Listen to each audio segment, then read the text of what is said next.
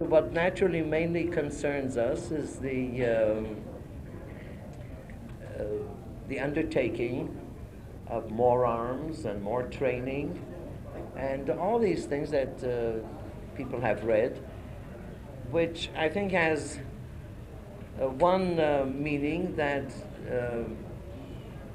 I don't know how free Egypt was before, or how free it was to act, but now I think it is less free in everything. And as far as we are concerned, it seems to me that it's a spelled out undertaking to be with Egypt in thick and thin against us by every means. In addition, of course, one must take it for granted that this is only the outline